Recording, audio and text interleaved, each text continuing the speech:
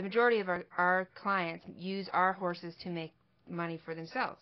And so they require a specific type of horse. We have what we call show week, which is that's the reason we bring our horses in the springtime, is so that we can show them to our new clients and start our season, which is really the beginning of our work year for the horses. We show them what we've chosen for them, what we think is right for them, and then they preview them, make sure that they like it. And we know them. We know all our horses. We know their personalities and their names, and we know them as individuals. So we kind of get in our heads what we think is going to work for each different outfit that takes our horses, and then we hope that we were right. We try to tailor our horses' temperament with their people's ability. For example, somebody that has a lot of experience will give a horse that has a lot of experience, and somebody that's never ridden before will give a horse that has never been ridden.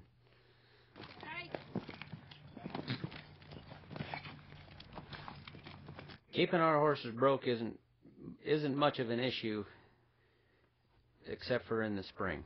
And the only way to remind them that they're broke is to crawl on them and go, and let them do whatever they're going to do. Let them, if they want to buck, let them buck. If they want to run off, let them run off. Get it out of their system before people get here. And usually, and I know who they are. The ones that I know are going to screw up year after year after year. And I got a couple of horses that are 20-some years old and buck every spring. I know that they're probably too old to work very hard if they're 23 or 4 years old and they don't buck anymore. I know there's something wrong.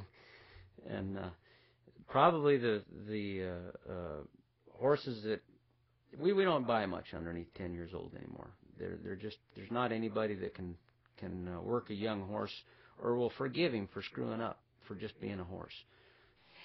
We don't do so much breaking of horses. We do retraining of horses more than anything, and that's the biggest challenge, is keeping your horses not spoiled and not soured.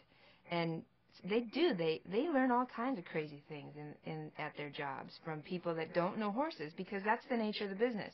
You're sending broke horses to people that don't know really how to ride, or because that they're dudes, and that's our business, is we cater to them. So it's a special kind of horse, first thing, that'll stay broke and that'll put up with beginners.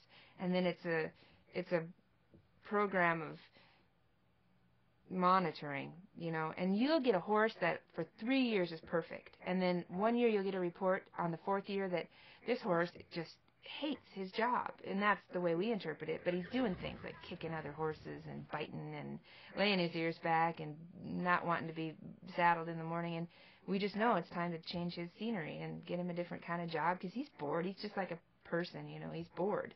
So you just keep him broke by making him happy with the job. And there are some horses that this isn't right for them.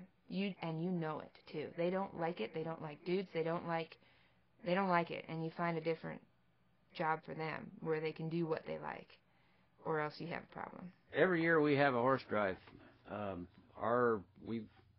I guess it's been 4 years now. We got a pasture over there that's about 35 miles from the home ranch, and it's some of the best grass on top of a mountain, and it stays open all winter, and it's good warm water runs through it, and ridges stay blowed off, and it's excellent horse country.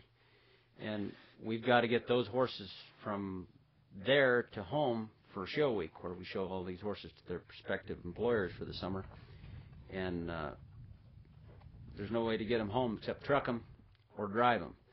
Well, with 400 head, we're 3 or 4 days now getting them trucked, and it's we thought that as much interest as we've had in these horse drives, that we ought to invite the public to go.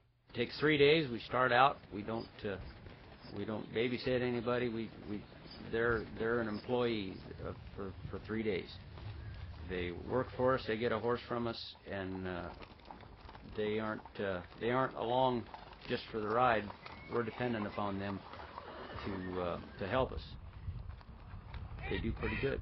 Most of the people we recommend that they have a lot of riding experience before they come here. They're not going to have a very good time, because this stuff is wide open, and there's canyons and cut banks and draws, and we're starting out on about 7,000 acres.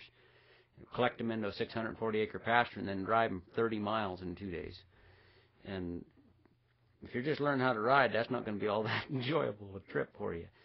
And we have some people fall off anyway, and we haven't had anybody get too badly hurt, lost a little hide or something, but that's kind of to be expected, and that's probably going to happen every year. They're going to get on a horse. They're going to be a cowboy. They're not just playing it. They're going to be one for 3 days. They're going to get their ass chewed just like they would on a real outfit. And I get to do that, and it's as hard on me as it is. I'm not opposed to doing it just so they'll get the full experience.